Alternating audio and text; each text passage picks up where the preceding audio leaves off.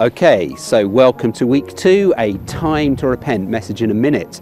We're continuing our journey through Advent using Tom Wright's themes from as he looks in Matthew, and we're thinking about this concept of time to repent. Now, in church throughout Advent, we light a candle each week of Advent, and each week, each of those candles represents a different group or a different person within the overarching picture of the Bible. And in week 3, so we're a little bit ahead of ourselves, we light a candle and we remember John the Baptist. Now, John the Baptist was the one who came before Jesus to prepare people for what Jesus was coming to do. Now, it's actually in Luke's Gospel that we read about the birth of John the Baptist, and we read about the birth of his mother. But Matthew's Gospel has a lot about the ministry of John, and John's ministry was a calling to the people of God to repent.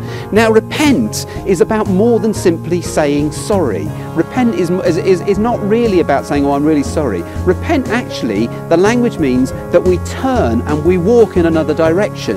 And John was calling people to turn away from the life that they were living that was opposed to God, and turn and instead walk towards God, walk in the direction. And I wonder, as we journey through this Advent, are there things that we need to do, that we need to put aside and say, do you know what, I'm not going to do that. Instead, I'm going to turn and I'm going to focus on what God is calling me to. Now, I wonder if that's something that we can be thinking about as we journey through Advent. Take care.